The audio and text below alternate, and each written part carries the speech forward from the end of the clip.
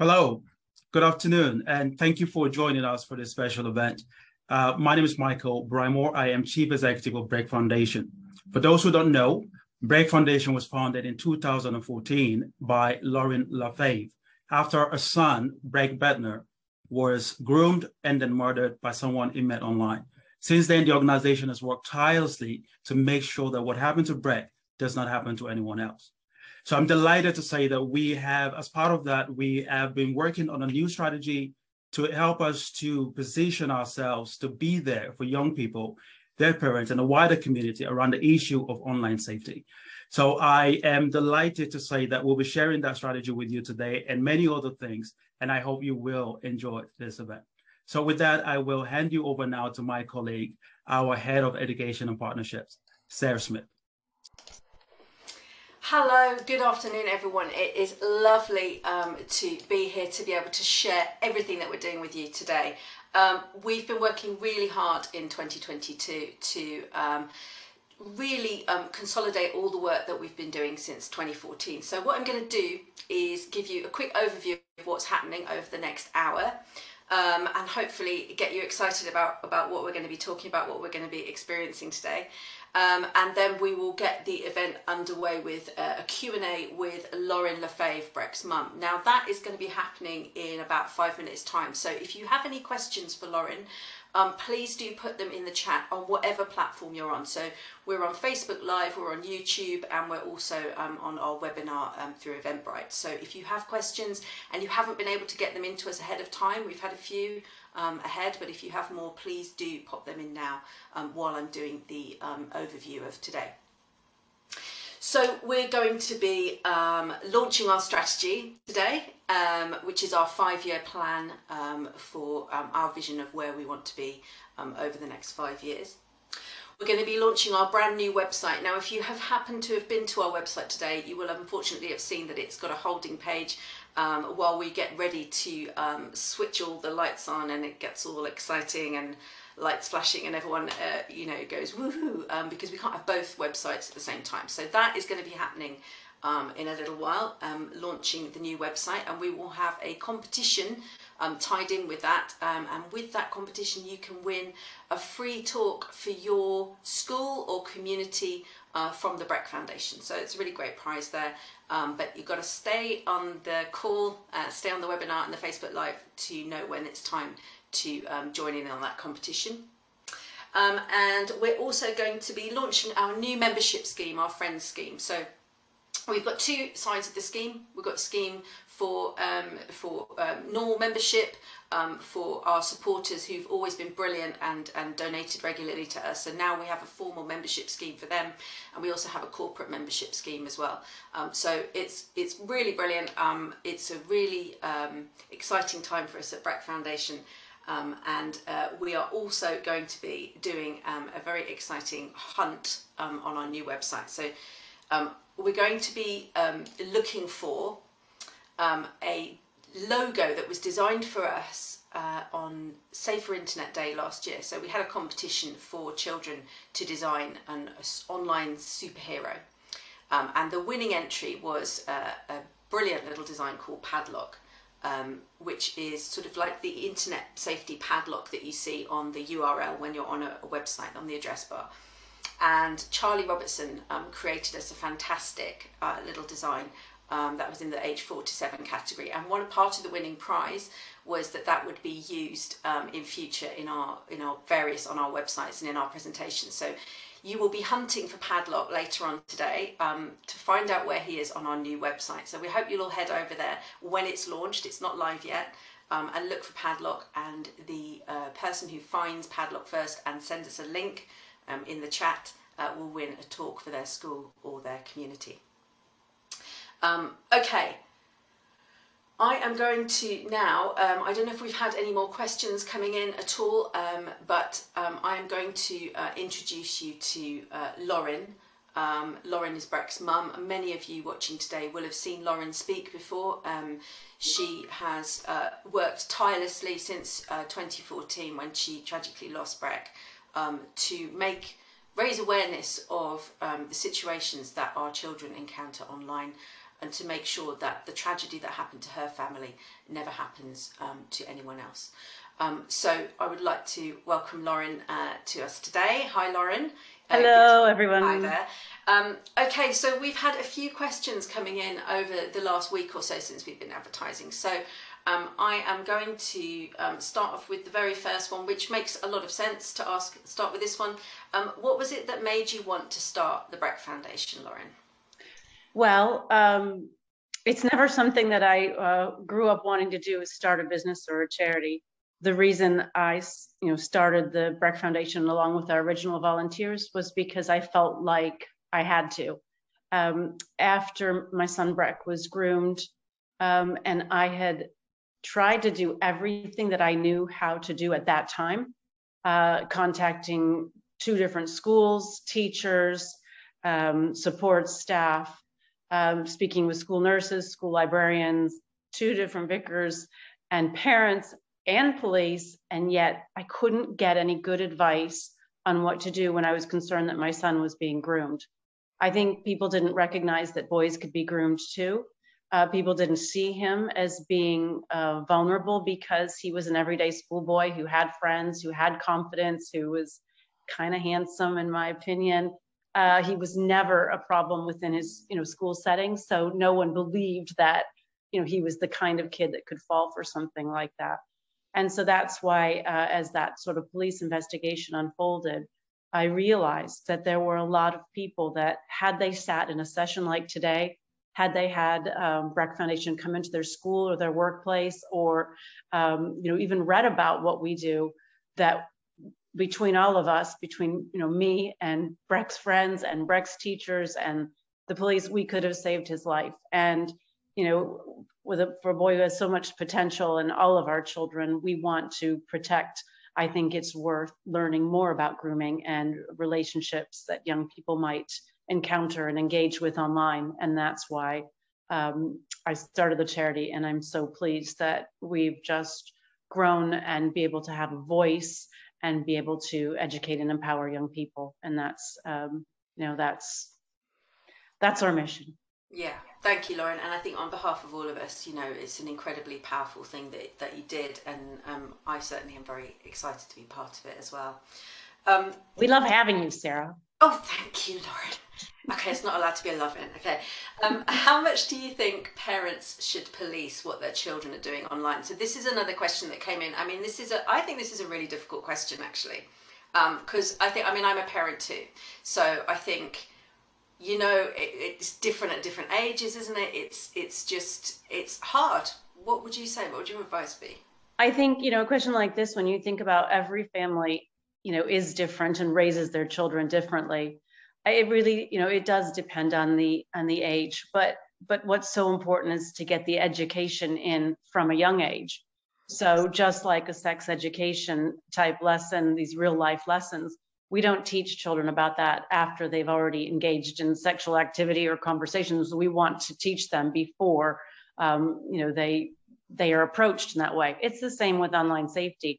Sadly, we do have to teach our children about online safety much earlier than we would have thought, because we are putting devices into our children's hands. They are engaging, sometimes starting out with friends from school like Breck did, and then Breck was introduced to the predator through friends from school, where it felt like a safe environment.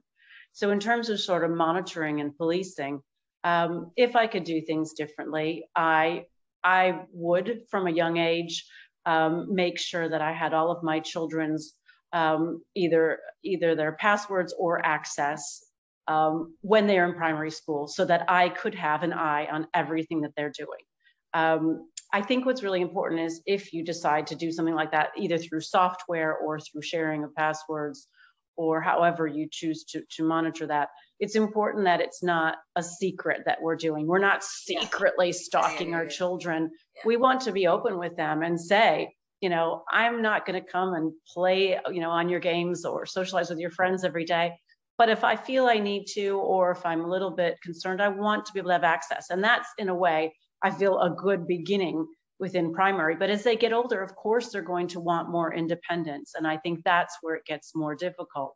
I trusted actually that Breck would make good decisions about who he engaged with online. I did not recognize the really negative and dangerous power of predators. Even though I was aware of this predator, I didn't understand the full picture of how grooming can involve, the manipulation, the control, the isolation. And I saw it happening, and I reported that it was happening, but it goes even much deeper than I recognized.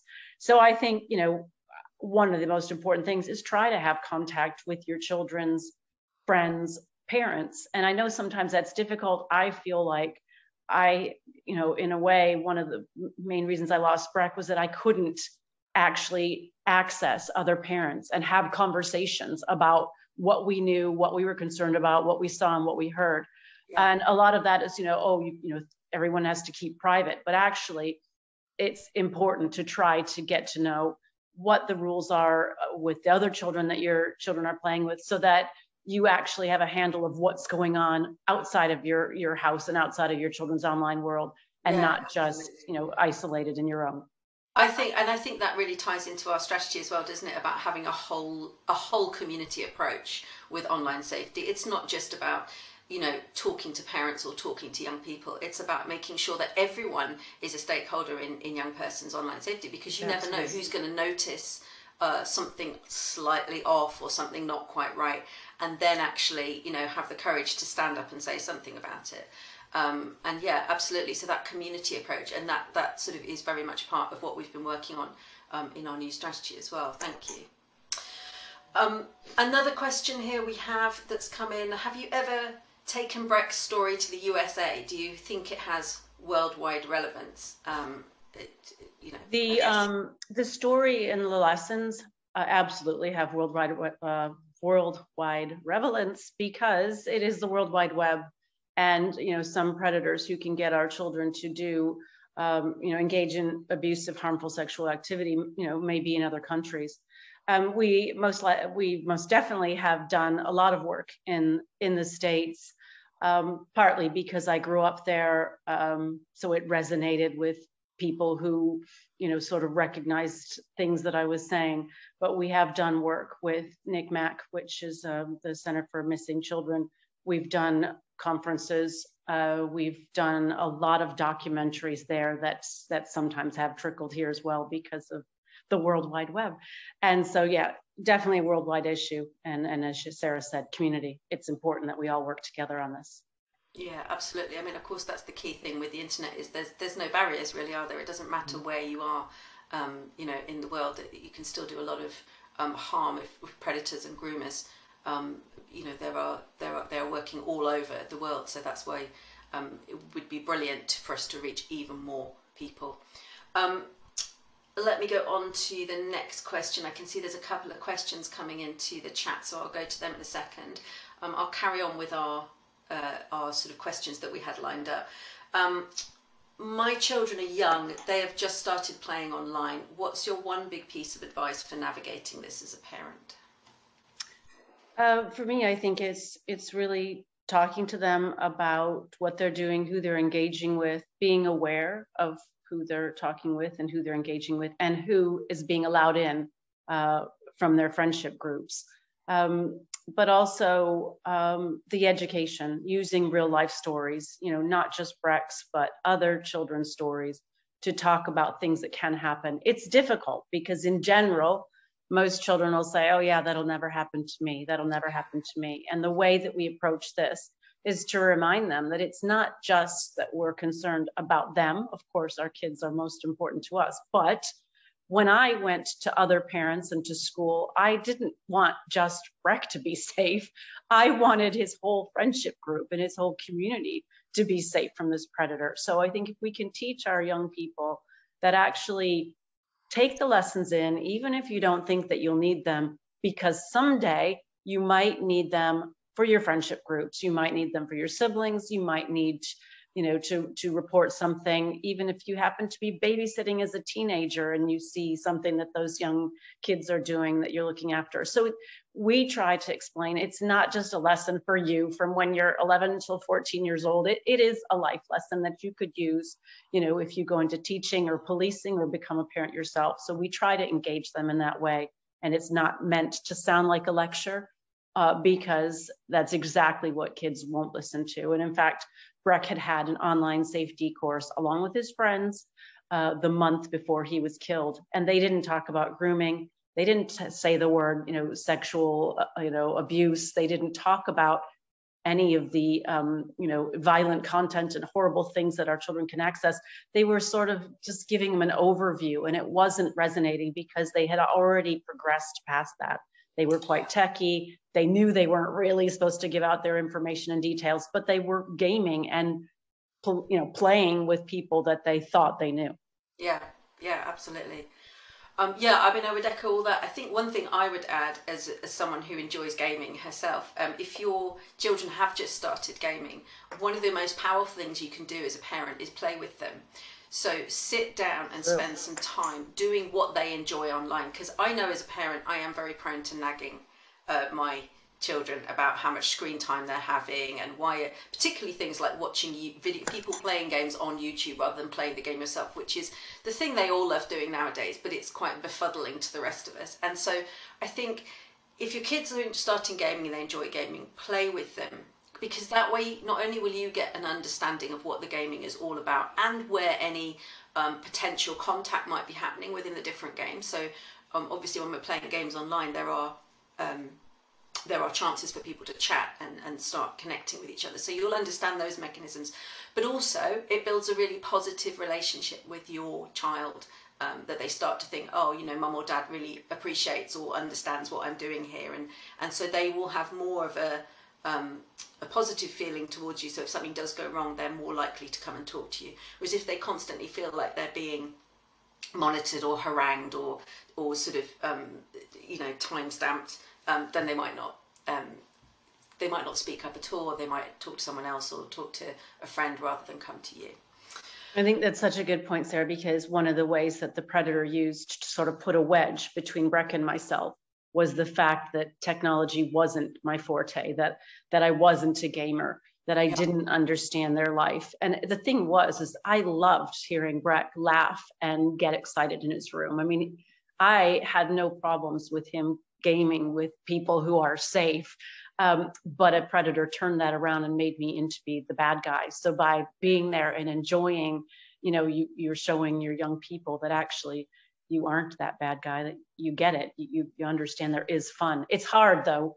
Yeah. I have so many parents that come to us and say they do are concerned because of the extended amounts of time that their young people want to spend online and game. And again, that, we have to do our best to not nag as the parent and be the bad guy. And it's really hard when you're working against someone who wants them online 24/7 so that they can access our children. That online offline balance is something that we all have to come to terms with and figure out, and that's something I think it's never too early to start engaging kids in helping to decide for themselves. Have I spent too much time online today? Should I do something else? It's quite an important I think skill to have from an early age that we didn't need when we were growing up, and our kids really do. Okay, I'm going to go to one that's come in from Facebook. So this is from a foster carer. I'm a foster carer and attended a talk by you at one of our centres. Oh, brilliant, thank you very much.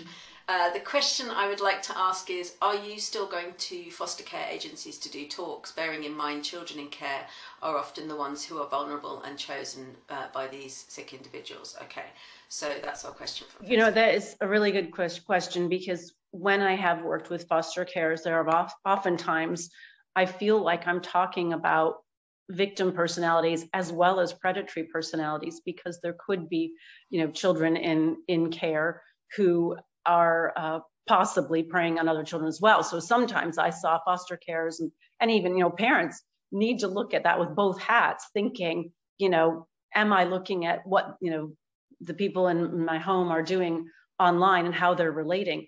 So I fully believe it's one of the most important places that we can visit and educate. And we have tried in past to work on some collaborations.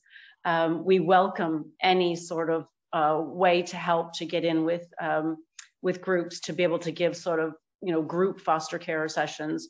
And please afterwards contact us and see what we can set up. But I think one of the things is the funding, and on both sides. So the more sort of we hear about what you want and what you need when we do get funding in, we can then possibly focus more on those areas, because I feel they are so important. And I'd emphasise again that is in our new strategy, which we are launching today, having a more of a making sure that we reach young people who are in the most vulnerable sectors, and most definitely those in foster care and looked after children would qualify as that. So that will be part of our new strategy, is finding ways to make sure we can deliver to as many as possible who fall into that category. Okay, we've just got time, I think, for one last question. So this is one that was emailed in ahead of time. What are the most common, have I asked this one? What are the most common ways people are trying to contact young people online? I haven't asked that one yet, have I? No, and I think, when I thought of that, I saw that question come in, and I thought, is the places that we're thinking about, the platforms.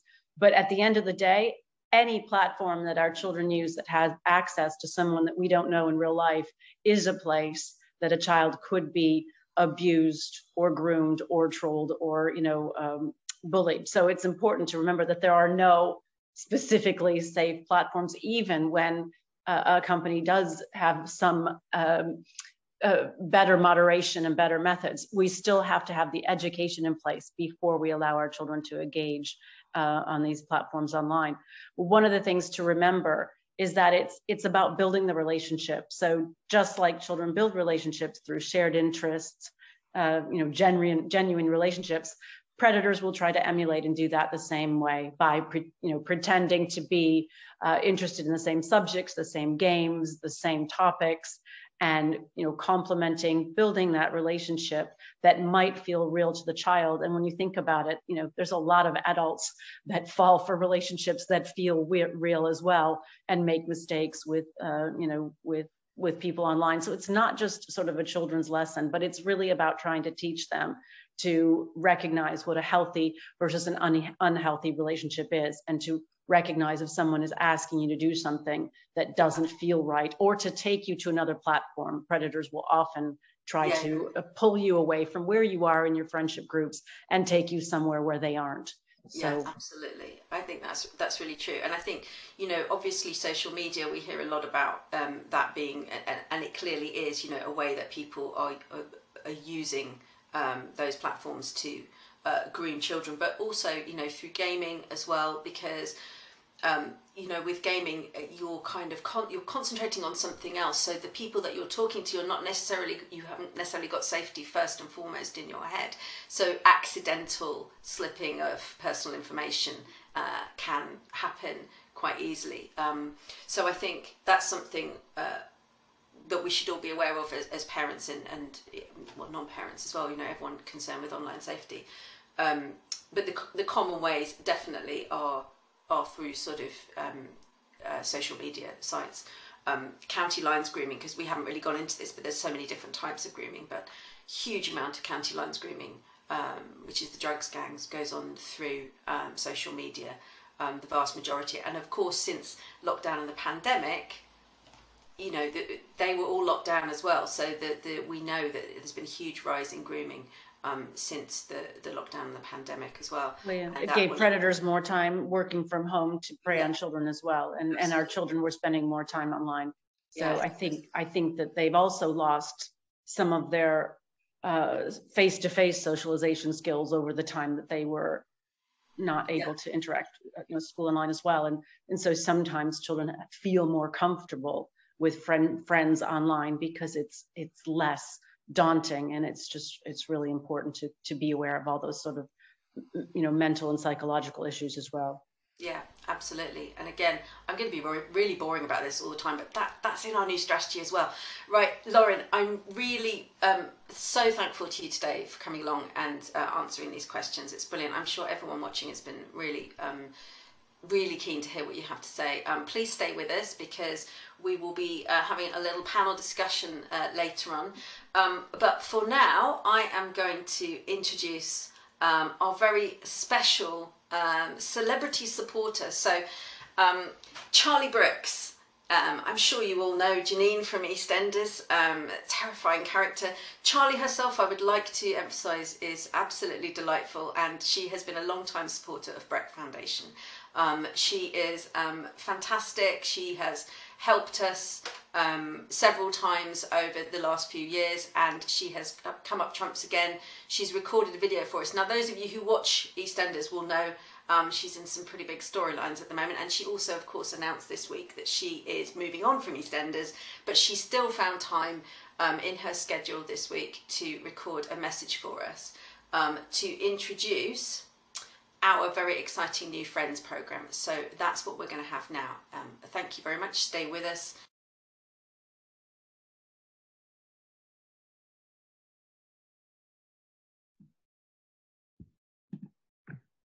Hi, my name is Charlie Brooks, and I am here to tell you a little bit about the Breck Foundation. So today, the Breck Foundation is excited to launch their new Breck Foundation Friends program. It's a self-funded charity, and all their amazing regular donators and supporters make the work that they do possible. Without them, we would not be able to keep reaching children and telling Breck's story. We need to make sure that we keep educating and empowering children safely online. Never, ever has it been more important. Moving forward, the goal as a charity is to reach all children, irrespective of their backgrounds. This means that they must be able to offer their services free of charge to those communities and schools that don't have the resources to pay for it. To do this, we need your help, please.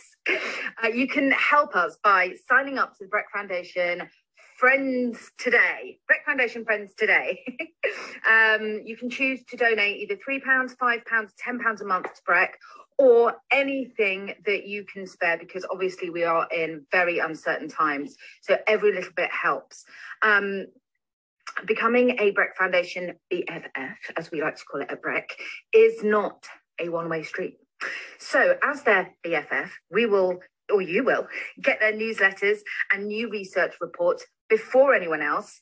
Be the first person to hear about Breck Foundation's events, conferences, jobs, or fundraising opportunities, and get invited to the BFF cocktail parties.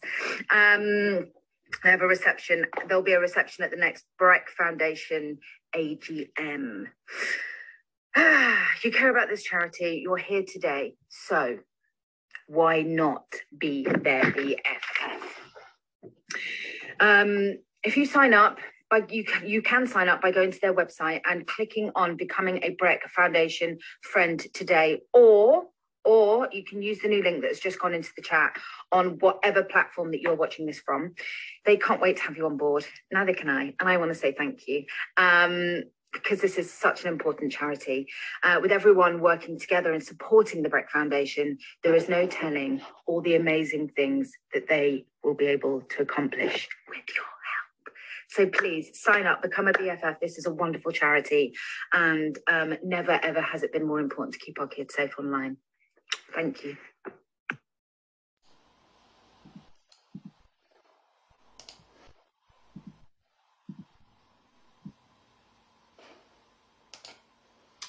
Wonderful. Isn't she lovely? Charlie Brooks, not a little bit at all like Janine. I think it's fantastic.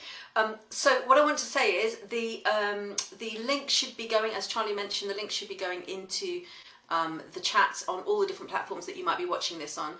The first 10 people to sign up today are going to win a mystery gift. Woo! We should have a mystery gift noise actually, but I'm afraid we don't. You just have to go with my woos. So they'll win a mystery gift. But you know, just do it anyway, because it's such an important time for us to raise more money so that we can go into more schools and contact more and more young people. So hopefully you'll see those URLs there. You can click those links and join in. As I mentioned, that's our Enthuse website, our actual website. We haven't quite launched that yet, but that will be happening in the next few minutes. So while you are all busy signing up to be our new BFFs, we're going to have a little video break, a couple of minutes, get yourself a cup of tea, but do come back, because afterwards we're going to have our panel with Lauren Lefebvre and Michael Brymore, and we're going to be doing a little bit of interaction with you all, a little bit of a quiz to see what we're all thinking about online safety. Okay, see you in a couple of minutes.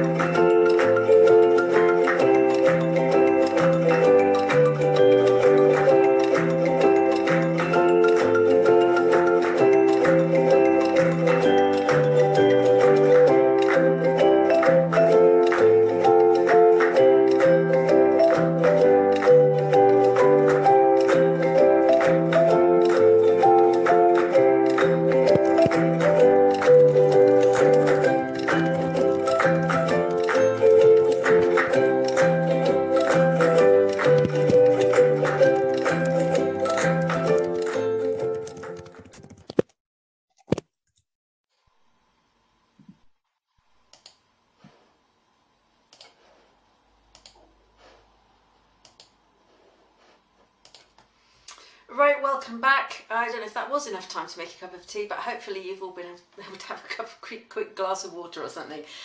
So that video you've just seen highlights really our journey since 2014, what we've been doing, where we've come from, the amount of people that we've reached. We're going to reach so many more over the next 5 years. We have a really strong direction now. We're concentrating on the most vulnerable communities, the most vulnerable children, and we have our strategy which will help us connect to them.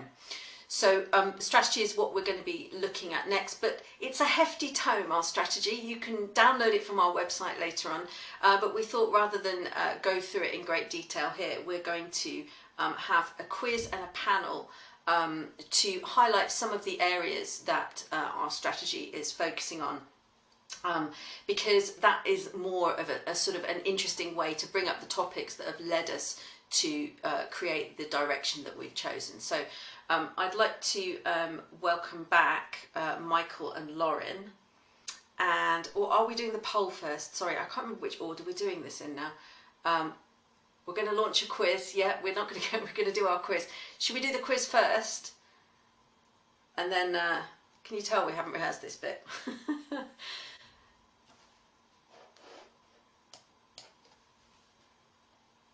Okay, I think we're... Michael, thank you for joining me. Look, there I was dying there. Thank you. Okay, so Michael Brymore, and it's the poll, yes. So we want to do the poll. I'm thinking that this is going to be launched. Can we start with the first question? Brilliant, okay. Our fantastic Grace behind the scenes is pushing all the buttons. So here we go. Hopefully you should be able to see this. So this is a poll. Your teenager has been chatting to a stranger on Instagram. They're becoming obsessed and they want to meet up in person. They insist they'll be safe and they can handle it. What do you do? Now this is a multiple choice. I believe that you can choose more than one, which is absolutely fine. So I'm going to read out the answers. So take away their technology. Involve the authorities, be positive with them and keep them talking to you, tell your child what they're doing is wrong, hold a family intervention so everyone can support them. So please, if you're able to, if you're on the call now, please can you vote in our poll, and we will then have a chat about those different possible answers.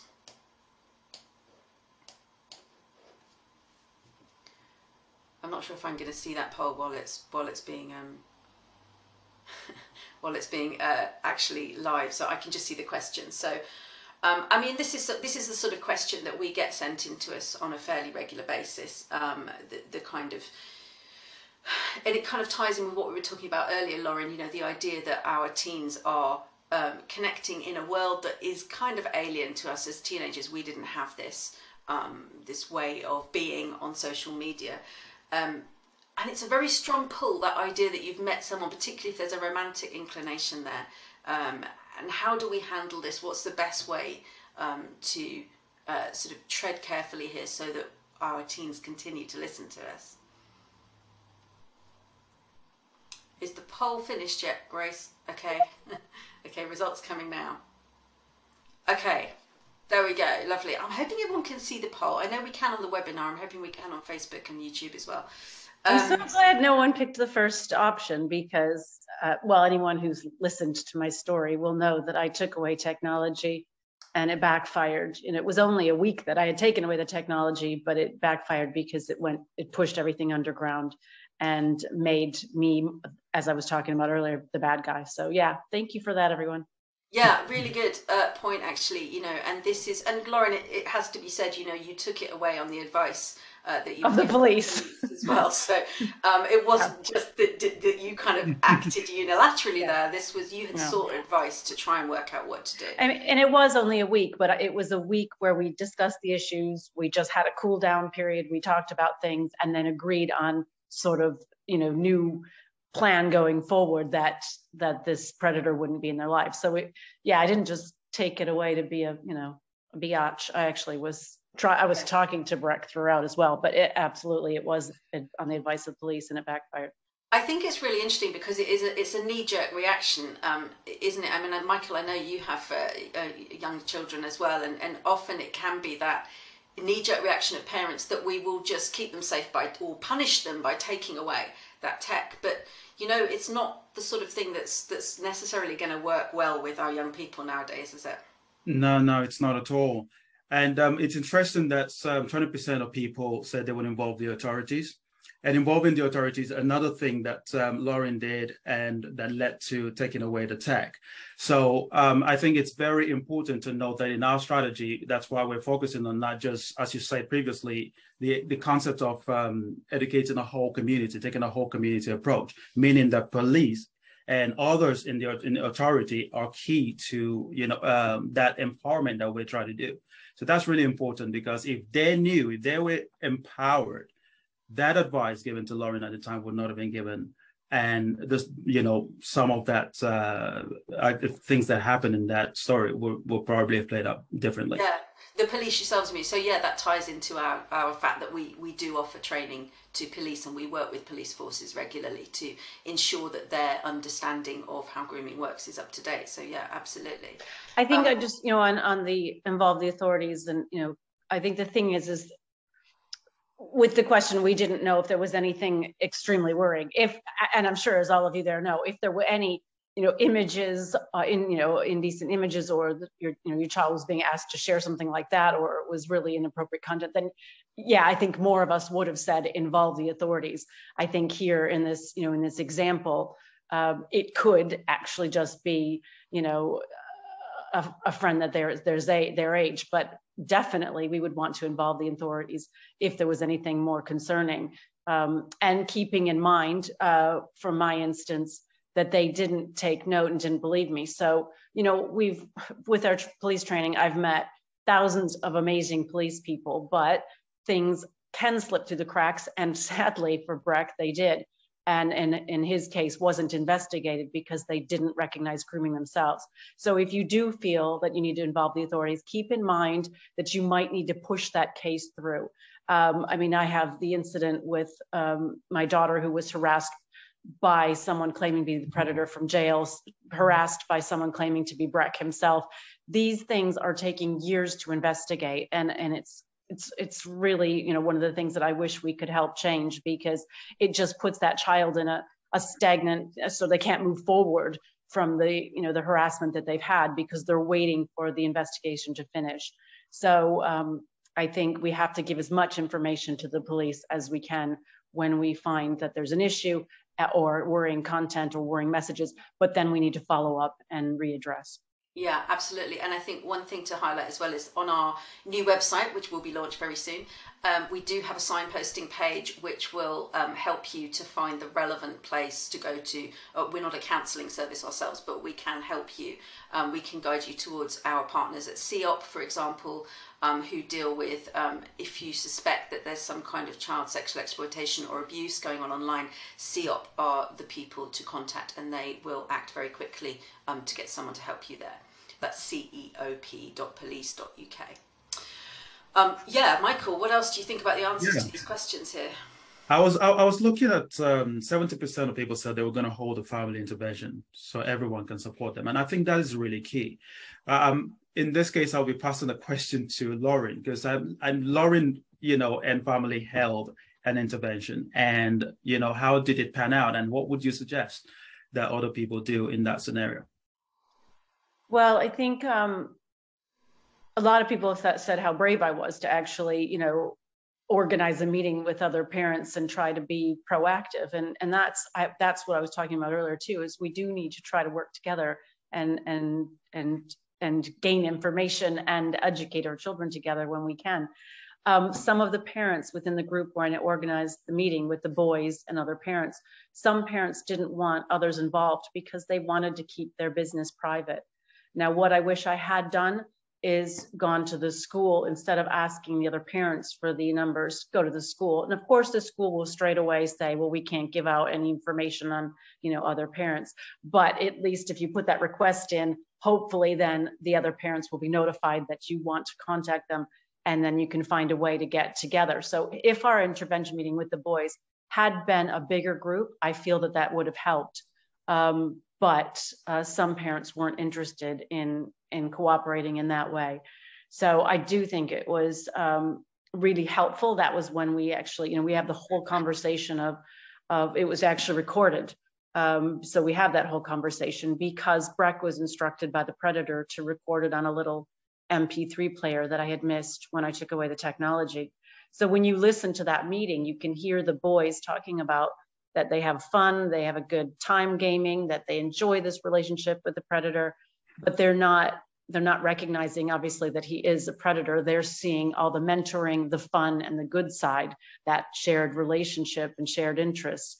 And so I think in a better world, that should have been a way to protect Breck.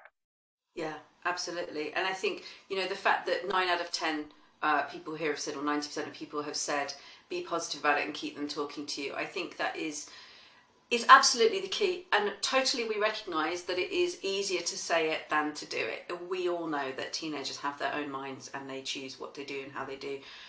You will be pleased to hear that on our new website we do have a useful page of resources for parents where you can find things like conversation starters, which are really good for sitting down and starting a nice neutral conversation where you're not going to get your young person's back up or make them feel defensive.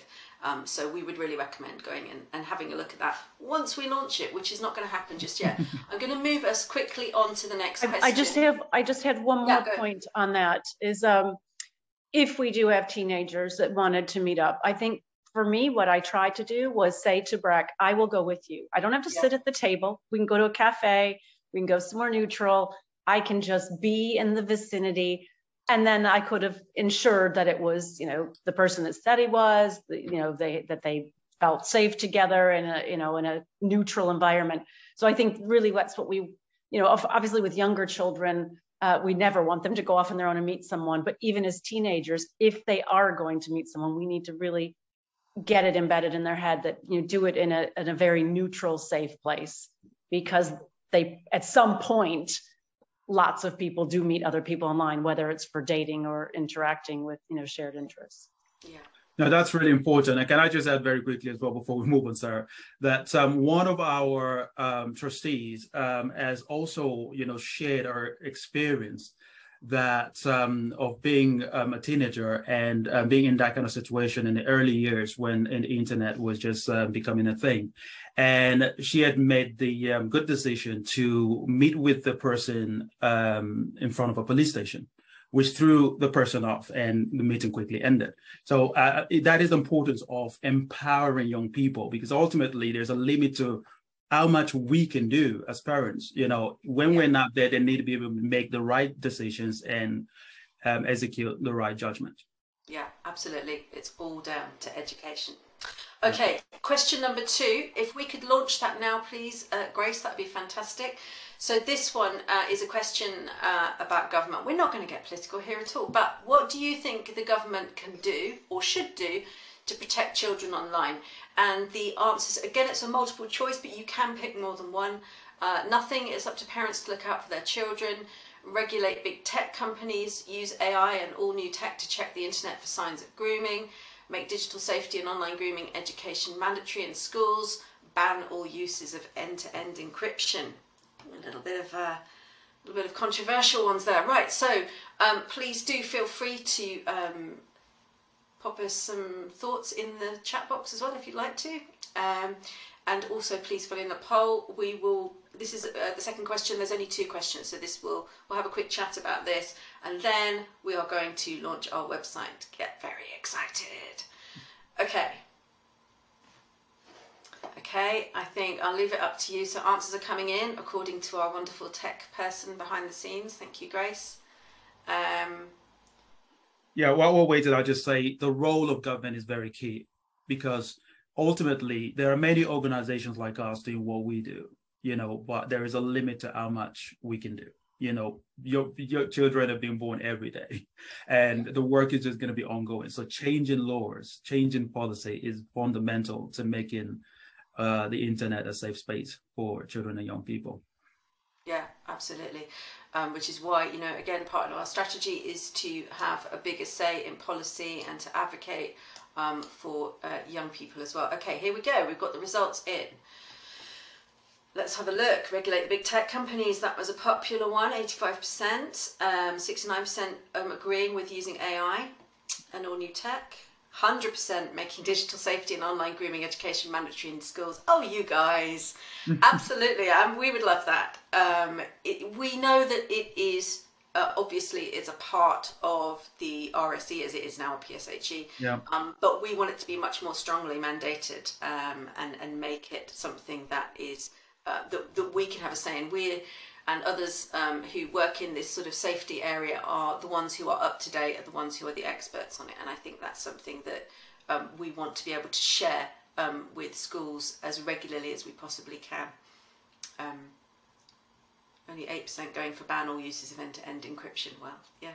I wonder if the question had said ban uses of children being allowed end-to-end encryption, if that would have had a better result, because I think that is one of the things that police really, really struggle with, is if they cannot get access to what a predator has been saying and sending and requesting from a child. If they can't get access to that, you don't have a great case.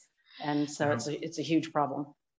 It's that balance between privacy and safety. That's a key thing. And that's very, very important for those in authority to figure out how to, implement policies that will allow that balance to take place. Yeah. I totally agree. I mean, there is definitely a balance to be struck here. I mean, people's right to privacy, people's right to freedom of speech, absolutely, but also children's right to not be abused and exploited online. Absolutely. In an environment that was not created for them. And Pandora's box is open. They are online, they are out there. So we have to deal with the problem that exists as it exists now.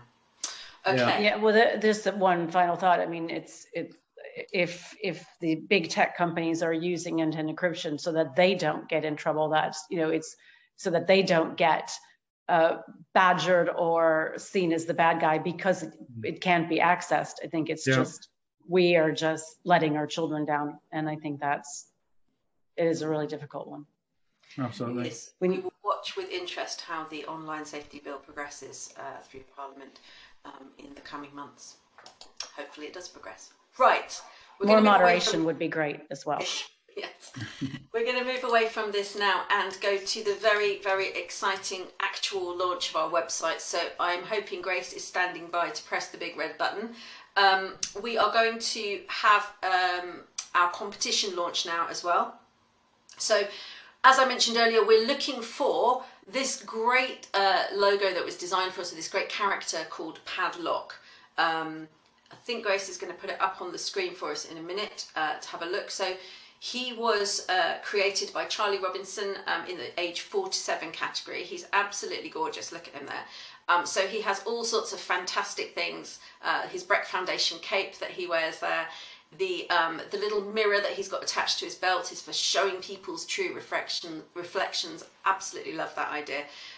So what you can do now, the website is now live. So go to breckfoundation.org and have a look for our Padlock mascot. It is hidden somewhere on the pages. So I don't know how well it's hidden. Hopefully it's not hidden so badly that no one will ever find him.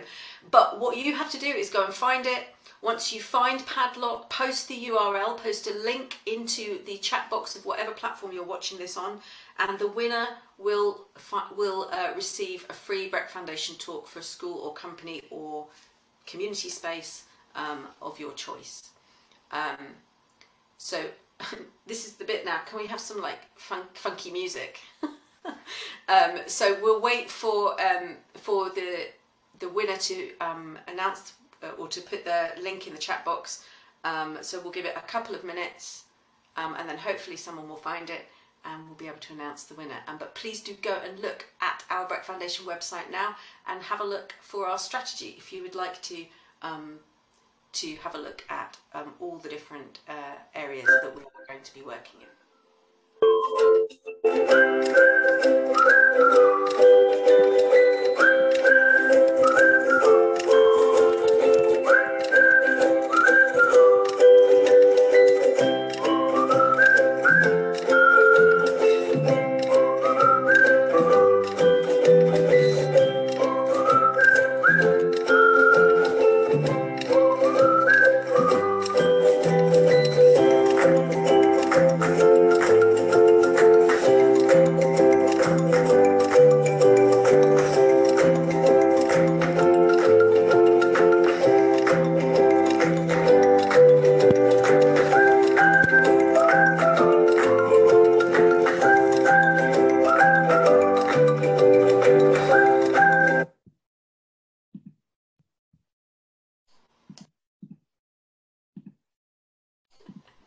Wow, that was quick.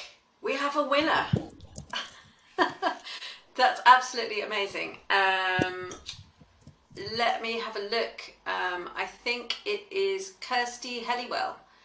Well done, Kirsty. That was amazing. You are our fantastic padlock detective, and you win a free talk for your school or community. Please do either don't put your details in the chat box because that wouldn't be very safe, but please email events@breckfoundation.org to claim your free prize and give us some details as well. I should also say that anyone who signs up for our emails today, which you can do on our new website, will be entered into a prize draw. We just can't stop giving stuff away today. So please do sign up for our newsletters. We won't spam you. They come once every month or so. They are full of information about what we're up to. And it's a way to keep in touch with what we're doing and whether there might be talks available in your area. So absolutely well done, Kirsty. That is fantastic work. And everyone else, please do keep looking at the website. We've got a few minutes left to just round off today's presentation. Thank you so much for being with us. I'd like to invite Michael to come back and just talk to you a little bit to finish off today. And thank you again for being with us. Thanks, Sarah, for a fantastic job. Thank you everyone for joining us. It is, as I'm sure you would have gathered, an exciting time at Breck Foundation. We are truly excited because we know that the demand, for our work has increased dramatically, especially since the lockdowns, the COVID-19 lockdowns.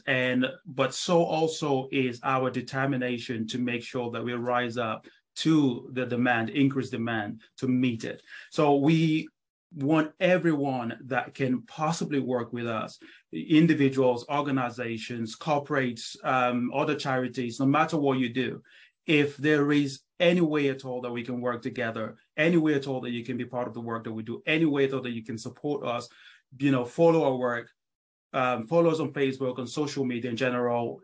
We are on all the platforms. Any way at all that you feel that we can work together, please get in touch. We'll be excited to hear from you. Thank you very much again for joining us today for this special event and the launch of our strategy. I hope you will take some time to look through the strategy. Give us your thoughts. We want to hear it, not just about the strategy. Give us feedback on the website. Tell us how we can make this event better in the future if we're doing events like this. And we do hope to be doing more events for the future. Once again, I really want to thank you for joining us, and I hope you all have a pleasant rest of the afternoon.